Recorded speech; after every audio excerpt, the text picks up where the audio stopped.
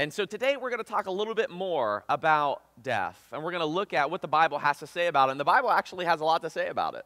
I was reading a little bit this week about somebody who had recently died. It was a man, and after the funeral, obviously, they put him, he's in the casket. They close the casket, and the pallbearers pick him up, and they're taking him to the limousine to go to the burial site. And on their way out, they bumped a wall, and they heard, "Ugh!" And they opened up the casket, and sure enough, he was alive inside.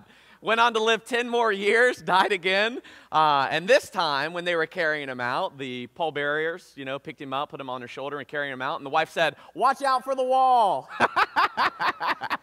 Isn't that stupid? That's such a bad dad joke, but I liked it. I thought that was funny.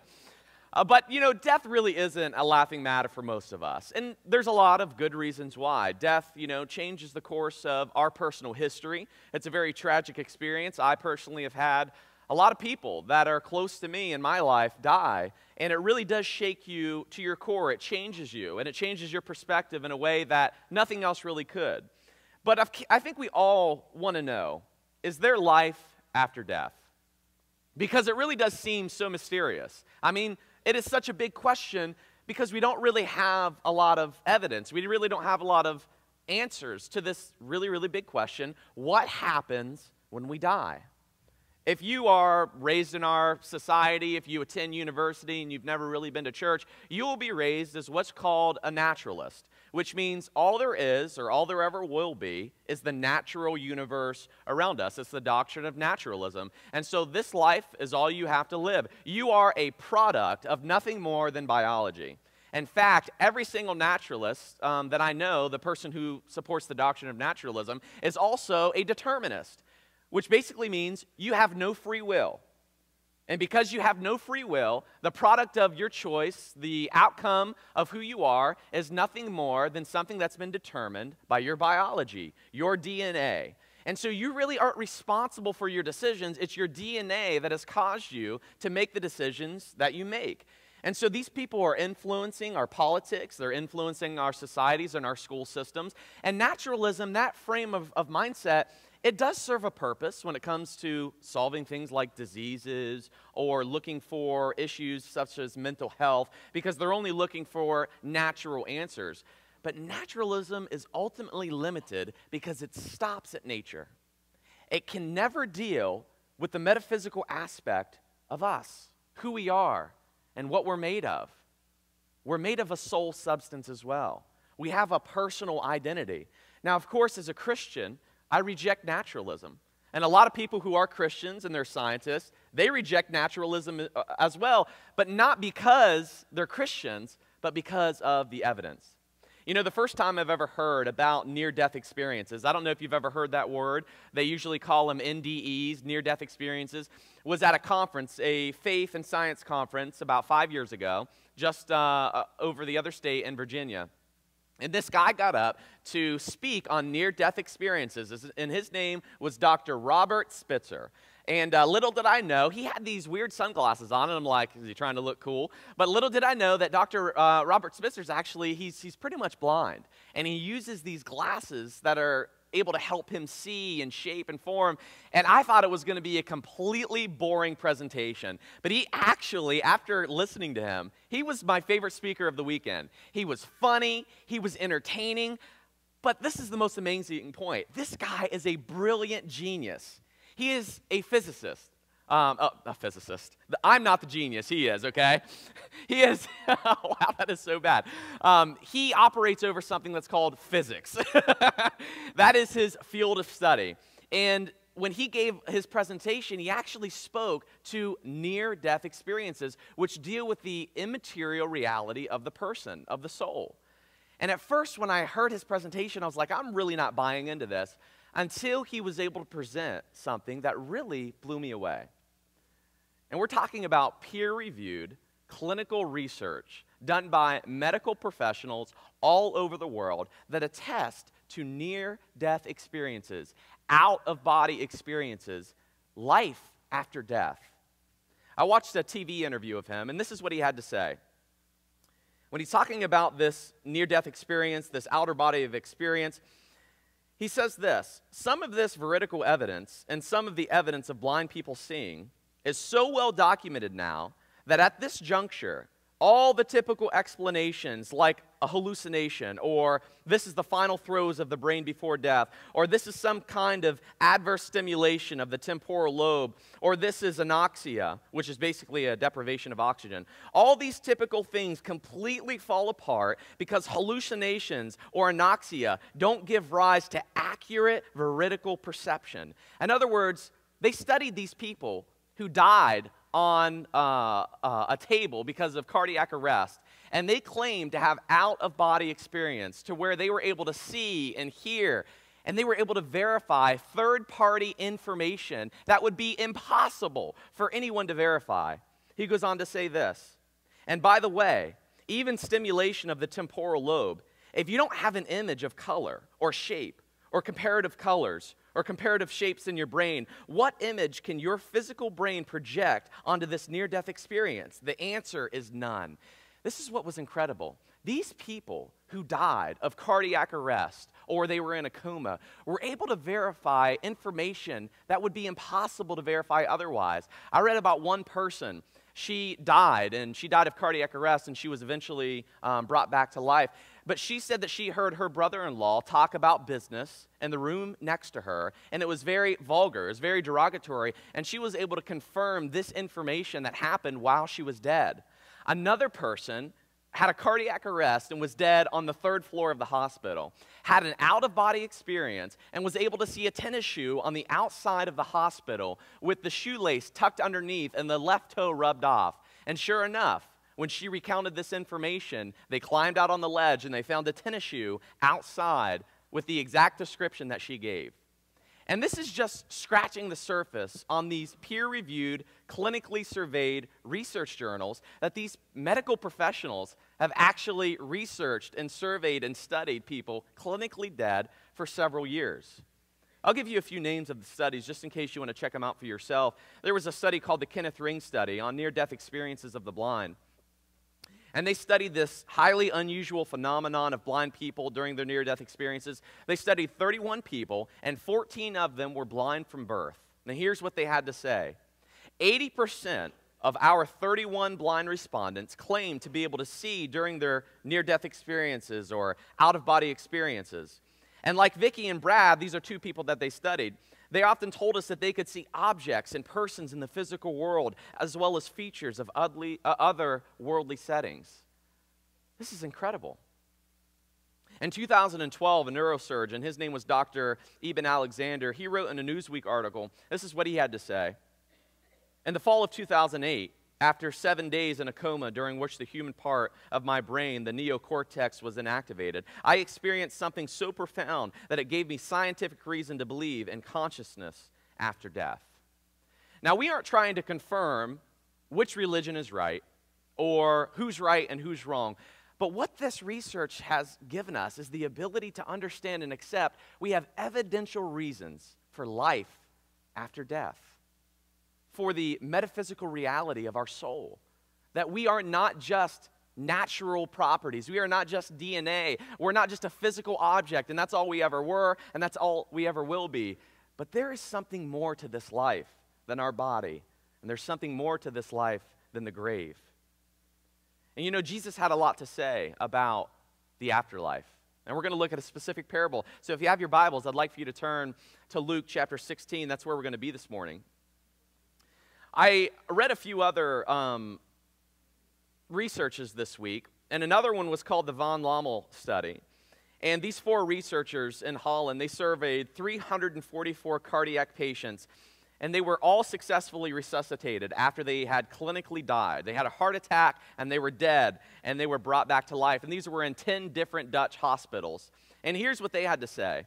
62% of these patients had an out-of-body experience while their body lay clinically dead on the operating table. And they were able to experience certain types of sensory knowledge. They could see, they could hear, and they were able to confirm incredible information that is impossible for them to confirm otherwise. And so what we should take from this is simply this. There is life after death. There is more than this body. You know, parables, when we look at the Bible, parables are really this story that Jesus would give in the Gospels as his way of illustrating one major point. And before we get into this parable, we need to be a little careful here because sometimes we can make more of the parable than what it was intended to. This is one of the classical mistakes that I have made and people make all the time when they study parables. They want to try to dissect everything about the parable and point to one thing and another thing, and they put things together like a puzzle, and it really becomes overly confusing and people just get lost. Every single parable has one main point that it's trying to prove. But here's the cool news, okay? Here's the good news. Jesus never used fantasy in his parables. He always talked about real things, real places, real times, real outcomes. He never fantasized and just created things out of nowhere. And so when we get to Luke chapter 16, we can see that Jesus is going to use a parable to teach one important truth. Mainly, the Pharisees were rejecting the word of God. That was ultimately their charge. But he gives us some inside information about life after death and where we go and what happens to us because of the choices that we make. Leading up to this parable, I'd like to give you a little bit of background information. First of all, Jesus has been preaching to the crowds, and the elite religious leaders of his day had been listening to the things that he had to say, and guess what? They didn't like it, okay? They couldn't stand this guy named Jesus because he flew in the face of everything they stood for. They like to take advantage of people and their money. Well, Jesus preached against that. They like to create their own laws and their own religious traditions and come up with their own ideas and then enforce those ideas on everybody around them. And Jesus preached against that. And so in Luke chapter 15, he gives them 3 parables to illustrate one important idea. God is after people who were lost. And they didn't like that. Do you know why? If you were lost, you were a sinner.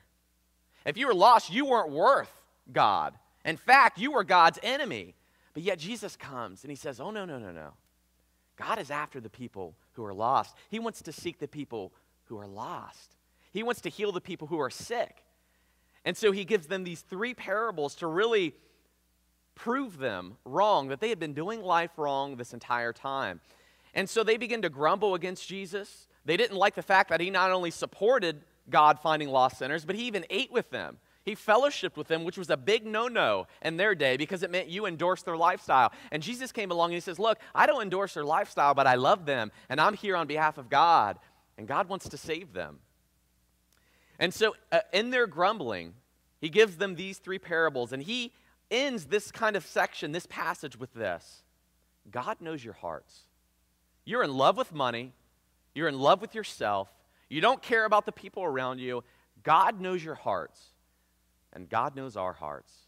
And when it comes to the idea of the afterlife, God knows where we're at. He knows our hearts. He knows what's true about us and our perspective on this life and the next. And God will always do the right thing, no matter what. It's really important to accept that as we go into this parable.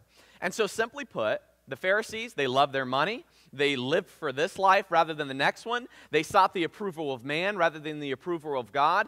And most disappointingly, they set aside the revelation of God, which exposes the heart of man. And I think when we go through things like death, when we experience death, we may get upset and angry at God, and we may reject God and his word, and we don't want to read it or study it. But that's the worst thing that we can do, because the Bible ultimately teaches us about the reality of life after death and what goes on. And so let me read to you the beginning of this parable, starting in Luke chapter 16, verse 19. Jesus says this: there was a rich man who was clothed in purple and fine linen, who had feasted sumptuously every day. And at his gate laid a poor man named Lazarus, covered with sores, who desired to be fed with what fell from the rich man's table. Moreover, even the dogs came and licked his sores. And so here we have this rich man. He's clothed in purple and fine linen. This was the status symbol. It's like wearing the nicest clothes of your day. It meant I am rich and I am wealthy, and he feasted sumptuously, the parable says. It means he never went a day without eating, and that's like most of us. Most of us in this room, we wear nice clothes, and there's not even a day that we go without eating unless we intentionally do it because we're fasting. I mean, we in this nation, we really can understand where the rich man is at. We have everything we could ever want. And that's exactly where this guy is. He lived life. Life was good. He was happy. In fact, Based on the Old Testament understanding, this man was blessed by God. This man must have been doing something right because he had all the best stuff. And sometimes we fall into that trap too. We think, well, because we're healthy and because we're wealthy, we must be on God's side.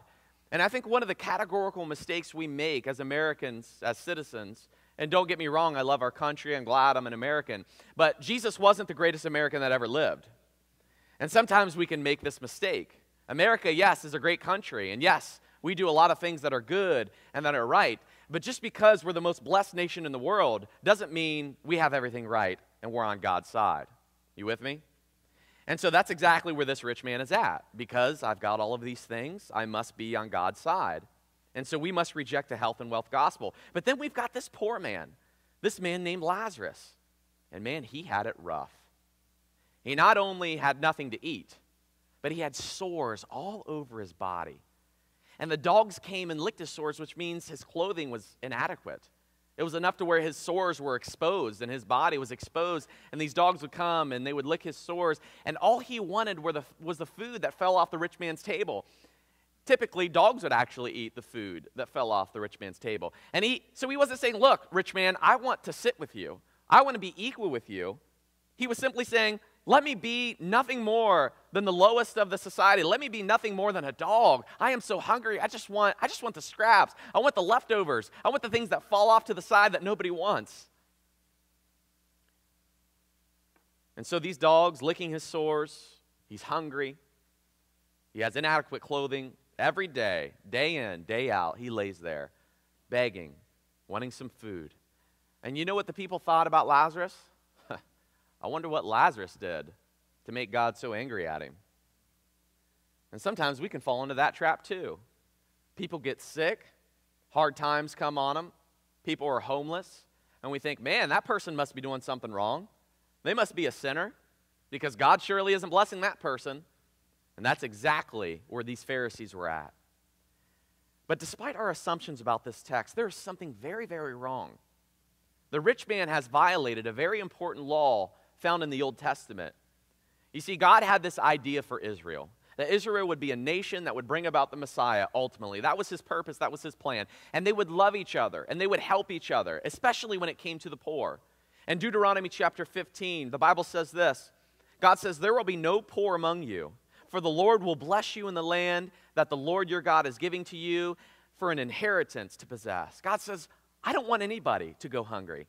There shouldn't be anybody that's poor. In fact, they had every 7 years, there would be this great celebration that they would throw, and people would be released of their debt. God built this in to the Israelite society because that was his plan for Israel. Even when it came to skillful living, or what we call wisdom, the book of Proverbs says this, one gives freely, yet grows all the richer. Another withholds what he should give and only suffers want. Whoever brings blessing will be enriched, and whoever waters will himself be watered. In other words, it is a wise thing to give. It is a wise thing to be charitable. This is the skillful aspect of life. It is unwise to hold for yourself because ultimately you will lose. And so the rich man not only violated Old Testament law, but he just really wasn't living wise. And man, sometimes I feel like that. Sometimes I look at the poor people around me, and I am tempted to think, well, you got yourself in this situation. You must have done something wrong. And I think we all have thought something like that before. And so while being the primary rebuke to the Pharisees here in this passage of Scripture, we really do get a snapshot of what takes place, of what happens when we die. And so the Pharisees, they thought that the righteousness of man and the judgment of God was put on Lazarus, and he was blessing the rich man. Let's look at what happens. It says in verse 22, the poor man died and was carried by the angels to Abraham's side. And the rich man also died and was buried in Hades, being in torment. He lifted up his eyes and saw Abraham far off and Lazarus at his side. This is what we call the intermediate state.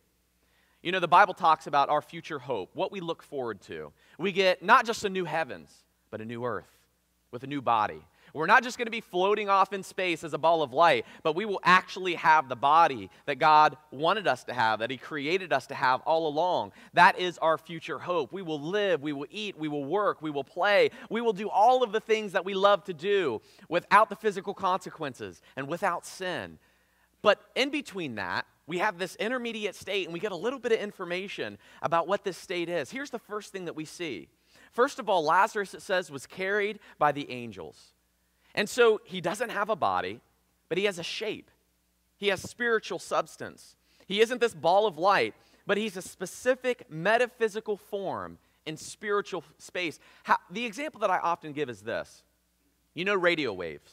You've got two different frequencies. You've got AM and you've got PM. These are two general ways to understand it. And so right now, we are on the AM in this life, right? Okay, I know. Okay, I get it.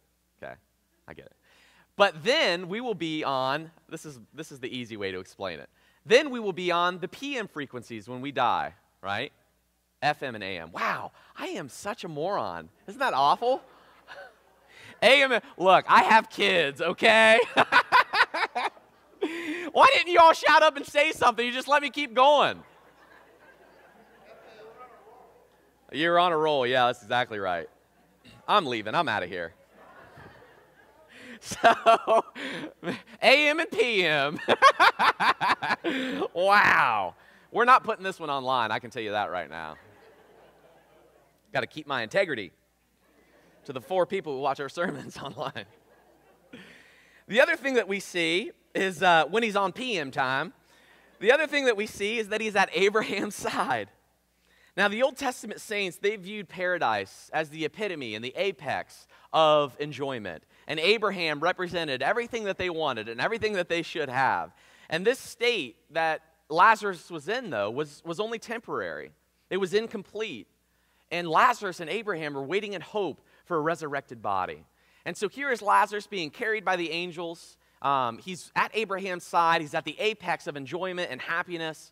And then we've got the rich man who's on AM time. He's in Hades. The biblical word is Sheol. Now, Hades could represent 2 different things in the Old Testament. It could literally represent the body of the grave, the thing that you went down into. And in that understanding, everybody goes down into Hades. We're all going to die and be buried in the ground. But Hades was also used to reference the underworld, a place where the departed spirits of the wicked went to await the eternal judgment. And this is where the rich man is at. And so if heaven could be thought of like paradise, Hades is part of the invisible creation where those who are wicked go. And that's where the rich man is.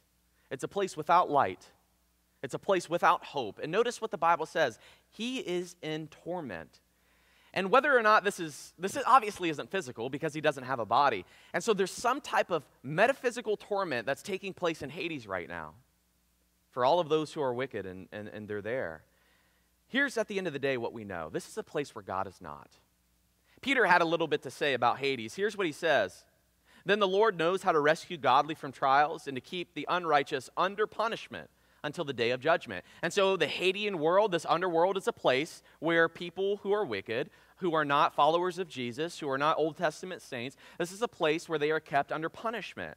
Peter goes on to say in 2 Peter 3, he says this place is a prison. It's solitary confinement. Hell or Hades is not a party. It's not where you go see all your friends. You're in a cell. You're alone. And the worst part about this is he looks up and he sees Lazarus. He sees Abraham. He sees where he was meant to go, where he should have went, but he chose not to. And so it says he saw Abraham far off and Lazarus at his side. And as I said earlier, to be at Abraham's side is the apex of comfort, is the apex of bliss. And Jesus would often reference in the Gospels that when the end of the world comes, when we die, we'll get the seat at the table of Abraham, Isaac, and Jacob, and there'll be a great feast. And he says people will come from all over the world, and they will feast with Abraham. And so he missed out on the feast. The rich man did. And he's in torment. And he calls out in verse 24, Father Abraham, have mercy on me, and send Lazarus to dip the end of his finger in water and cool my tongue, for I am in anguish in this flame. And so this torment is represented as some type of burning, this exhaustion, this lack of nourishment and water. And like I said, we got to be careful applying to physical realities to this metaphysical state. Here's what we know. God isn't there. It is a prison. It is punishment. And it's not an enjoyable place to go. The rich man is not with Abraham. He is in torment, and he sees Lazarus in this blissful place where he is not, and he says, just send Lazarus to dip the pinky finger in water and cool my tongue because it's hot and I'm thirsty and I'm miserable.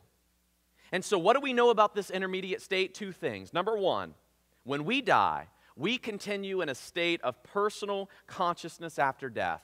We are fully aware. We fully recognize what's going on. Just like these near-death experiences that we talked about at the beginning of this message, we are aware. Number two, when we die, we exist in a state without our bodies. You see, the rich man was able to see Lazarus. How did he know who Lazarus was? Here's what I think, and my wife Angel actually brought this up. It's a really good illustration.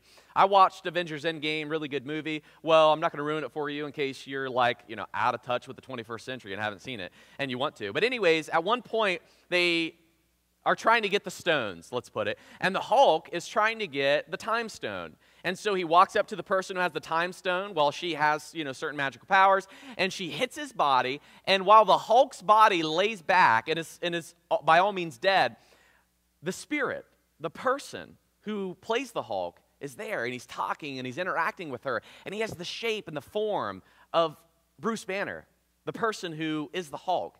And that's how I envision what's going on here. In our intermediate state, we actually take the form of who we are at our best, and we will be able to recognize and tell who each other are. We may not know everything that's happened in our life. For instance, if you've lost someone, like my dad, he's been dead over 15 years, he may recognize who I am, but he doesn't know what's happened over my lifetime. And so when I go into glory and I get to see him, he'll see me, and I'll get to tell him about everything that I've done and the life that I've lived and the experiences that I had. And we'll get to celebrate and rejoice together, but we'll know each other. And I think that's absolutely what will happen. We've got a little bit more biblical evidence about this. When we look in the Old Testament, for instance, to summon the dead was a very wicked, wrong thing to do, okay? God said you're not allowed to summon the dead, but he did make an exception for Samuel and Saul. Samuel was dead, and Saul summoned him back from the dead, and he appeared as an old man. He had this body-like form, but it was a metaphysical or spiritual substance. When you look at Matthew chapter 17, it's called the Transfiguration. Jesus goes up to the mountain to be transfigured, and there are two people who present themselves there, Elijah and Moses.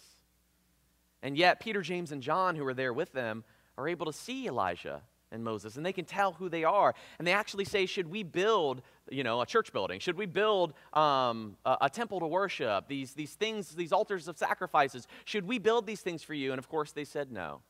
But what we know is this: our bodies will die. Our spirits live on, and they take this form of who we were in this life, what I think at our best. And look at what the rich man's request is as we go on. Look at Abraham's response.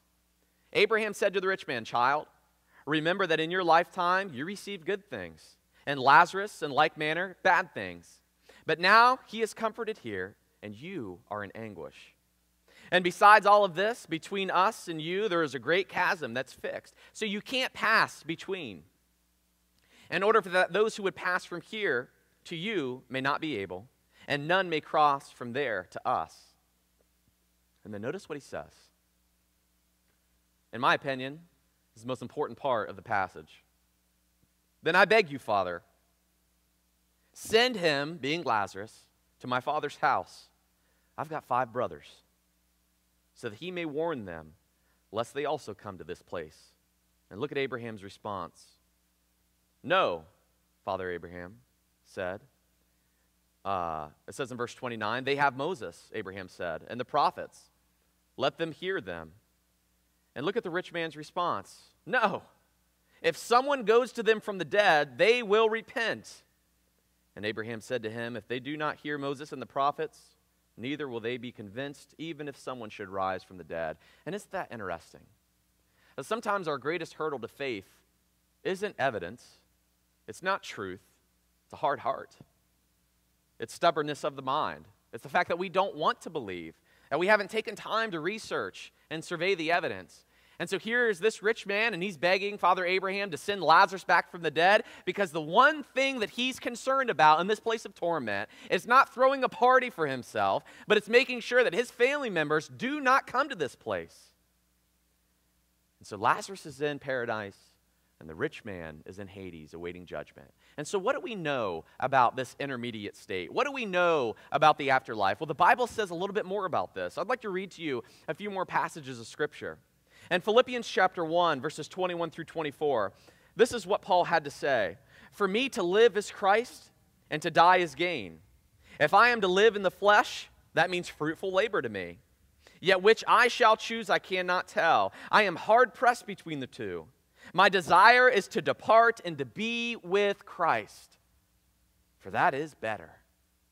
So here's what we know. When we die, we're not just with Father Abraham, but we are with the Lord Jesus Christ himself. And Paul says, look, if I'm alive, that means I get to minister the gospel. But if I die, which is far much better, I get to be with Jesus. He also says in 2 Corinthians chapter 5, we would rather be away from the body and at home with the Lord. You see, this place is not our home. Jesus is our home. The Christian faith community is our home, not this life, the next one. And so he says, so whether we are at home or away, we make it our aim to please him, being Jesus. So what's the point? The point is this: when we die, we exist. Our metaphysical, immaterial soul goes on. And we will be with all of those who have died before us in faith. And we will be present with the Lord, where we will truly feel at home. And look, this isn't a ball of light floating in physical space. This is an immaterial, metaphysical reality. Hebrews gives us a little bit more information. After he talks in Hebrews 11 about all of those who have died before us in faith, great giants of faith. Some of them were sawed in half. They were literally cut between their stomachs. They were killed, thrown in a den of lions, and we know about a lot of these stories in Old Testament history, and yet they never gave up their faith. And here's what the Bible says. You've come to Mount Zion when you die. You've come to the city of the living God, the heavenly Jerusalem, and to an innumerable angels in festal gathering. And so angels will be there. This is the place where angels live, in this heavenly intermediate state. And look at this, and to the assembly of the firstborn who are enrolled in heaven, and to God, the judge of all, and to the spirits of the righteous made perfect, and to Jesus. Everyone who has lived a life of faith, the angelic beings, the theophany of God, which is how God presents himself in the material or immaterial world, everyone is there, and we will be with them, and we will live with them in time, metaphysically and immaterially. You know, Revelation 6 gives another really good picture, and we're not going to read it for time's sake, but he sees souls under the throne of God, and these specific souls that he sees were persecuted for their faith. They were killed, and they cry out, how much longer, God, before you give judgment to the earth, before you make everything that was wrong right? And God says, in a little while, I will. And so John sees this incredible picture of the heavenly throne room where God presents himself as the king of the universe, where angels come and go, where Abraham, Isaac, Jacob, the people of faith are there at present with God and with the Lord, and they worship and they rejoice and they experience some type of passing of time. But that's what we exist and we live in. You know, Hebrews also says in chapter 12, this is my favorite part, and this is what brought me a lot of comfort and a lot of peace. After discussing, as I said in chapter 11, these great people with faith, here's the encouragement that he gives us. He says, therefore, since we are surrounded by so great a cloud of witnesses, let us also lay aside every weight and sin which so closely clings to us, and let us run with endurance the race that is set before us. He says, all of these people who have died before us are a cloud of witnesses cheering us on, giving us encouragement. Keep running. Don't give up. Don't fall short. Don't give up your faith. Keep running. Have the faith of Abraham, Isaac, Jacob. Follow after God. Don't let go. Don't forsake God. Keep pushing through. You know, I think we all know family who have passed away in Christ and out of Christ. And you know, me personally, I have my father. He was a Christian. He was a believer in God. He went to a denominational church for 5 to 6 years, and then 6 months before he died, he went back to a Christian church where they took the Lord's Supper every Sunday, and they preached biblical truth. And whether or not you go to a denominational church, I'm not saying you're going to heaven or hell. I'm just saying this was my dad's story. And, you know, when he passed away, I was always just unsure about where my dad would be. But I think God's grace was certainly applied to him the more I grow and mature and understand the Bible. And I think my dad is cheering me on. I think I have a cloud of witnesses who are looking at me and my life, hoping the best for me, wanting me to run the race with everything that I have because they want to see me again and they want to experience life with me again. But I also have family who have died outside of Christ. You know, the last church that I was at, I had to end up picking up a part-time job, so I was at church, and I also worked for a part-time job. Well, one of the ladies that worked at this place, her name was Nikki, and she had actually gone to the same church that I went to, but we had two different services, early service and late service, and I always went to the later service. Well, she went to the early service, and she was dating a guy in the congregation who was a Christian. And so we got to know each other a little bit better, and I discovered this about Nikki. Nikki, who was, in her mid-20s at this point, she had actually lost her best friend, who was 20 years old, in a tragic car accident. And Nikki had been attending church for quite some time, but she had never obeyed the gospel, and she never was baptized into Christ. And so I asked her why. And she shared this story with me. She was at her hospital when she was laying on her deathbed, holding her hand as they pulled the life plug from her body, and she died, and they were close like sisters. And her fear was this: if I obey the gospel, it means my friend who wasn't baptized is in hell. And I said, look, first of all, God is good, and he is just, and he is always going to do the right thing. And so even if this young lady, who 20 years old is still very, very young, but even if this young lady did die, and God didn't accept her soul, and she was in Hades, this place of torment, there's a rich man in the Bible who didn't live a very good life, and he went to Hades as well. And let me read to you what was on his mind and what he had to say. And so I opened up the parable of the rich man and Lazarus, and I showed her the scriptures and his request: send somebody back to my brothers that they would not come to this place. If you have friends and family that have died outside of Christ, yes, it can be a great discouragement to you, and I certainly understand that. But even if they are not in the presence of God, even if they are in Hades awaiting judgment, the one thing on their mind is for you not to come to this place, to accept the word of God, of Moses and the prophets, and of the New Testament, to embrace the grace that God so desperately wants to give you. He sent his son to die on the cross for you. And after I explained this to Nikki, she was tearful and she was crying. And later on that week, she decided to be baptized into Christ. And we celebrated, and it was a wonderful, great thing. What I take from the rich man, from the parable of the rich man and Lazarus, is simply this. His point of the parable is to the Pharisees: don't reject the word of the prophets. You Pharisees, you lovers of money, you rejectors of people. But this inside information we get confirms what we know in science. And what I think everybody in this room really does know: there is certainly more to this life. And when we die, we will either be present with the Lord, or we will be in Hades awaiting our ultimate punishment. And my encouragement to you is, you've got people in heaven who want you there. You've got people in heaven who want you there, and they are cheering you on. Don't give up.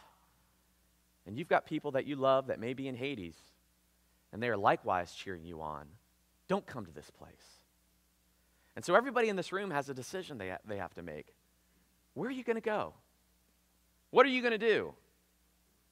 What choice are you going to make? If you don't really know about this Christian stuff or this Jesus thing or this life after death, look at the evidence. Research the arguments for Christianity. Look at the science and the information that is out there about the afterlife, about the existence of the soul and what goes on, and make a rational, good, sound judgment. Don't be like the rich man. Don't be like the 5 brothers and have a hard heart. Let's stand and let's pray.